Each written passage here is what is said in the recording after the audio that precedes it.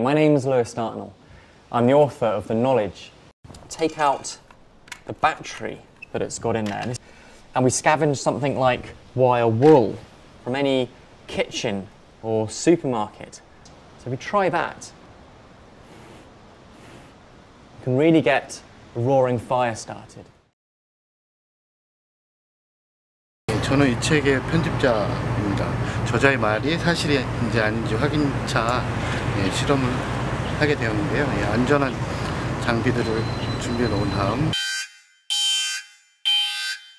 안전한 장비들을 준비해 놓은 다음 하는 거니까 절대 집에서는 따라하지 마십시오. 한번 불이 붙는지 실제로 한번 해보겠습니다. 연기는 일단 나는데요. 이게 바로 그 저자가 쓴 수세미가 아니라서 불은 바로 붙지 않습니다. 붙을 것 같은데 좀만 더 해보겠습니다. 참 당황스럽습니다. 불이 안 붙어서. 잠깐.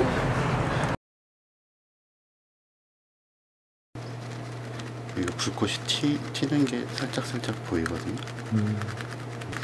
확실히 전압이 세니까.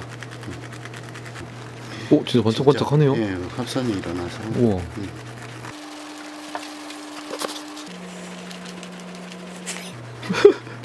예, 불 납니다. 이거 진짜. 와. 와. 열이 이렇게 태울 만큼 저희가 다른 종이나 휴지를 넣었으면 아마 불이 붙었을 것 같아요. 예. 안전상 이것으로 촬영을 종료하는 것 같아요. 예.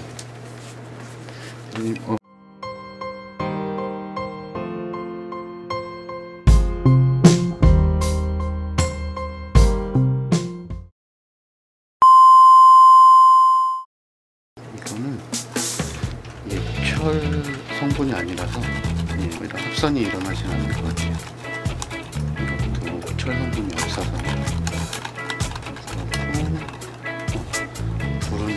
불 붙을 그게 없나요? 촉매제가 없죠. 불은 안 나는 것 같고 꼬입니다.